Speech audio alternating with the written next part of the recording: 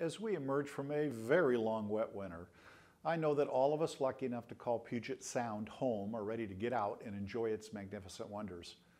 But beneath its beautiful surface, there's another truth. We all know it. Puget Sound's in trouble. Notably, our southern resident orca population has dwindled to just 78. For years, despite the hard work of many, degradation still outpaces recovery. 2016 was an especially tough year as we lost 7 orcas, including the iconic Granny, more than 100 years old. If our surviving orcas are to stay healthy and support future generations, they're going to need plenty of salmon to nourish their bodies. Here's the plain truth. We can't save the orcas unless we save the salmon. And we can't save the salmon unless we save Puget Sound. It's that straightforward. Don't get me wrong, we've made some progress, but we're not moving fast enough. We got to do more at the federal, state, and local level.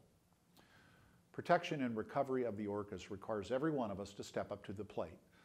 That's why, as co-founder of the Congressional Puget Sound Recovery Caucus, I'm fighting to protect federal funding to restore salmon habitat and prevent stormwater and other dirty pollutants from harming our waters.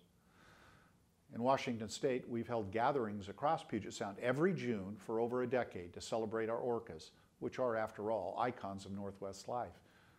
That's served as a month-long reminder of work that requires a year-round focus.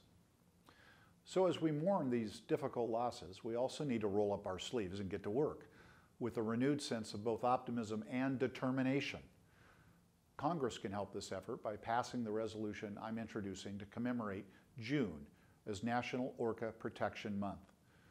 Because in addition to protecting funding for Puget Sound recovery, we've got to call more national attention to our beloved orcas and our sound in order to restore it. With the strength of a national movement and the official designation of National Orca Protection Month, we can fight back against extinction of this beautiful species and ensure its survival for future generations.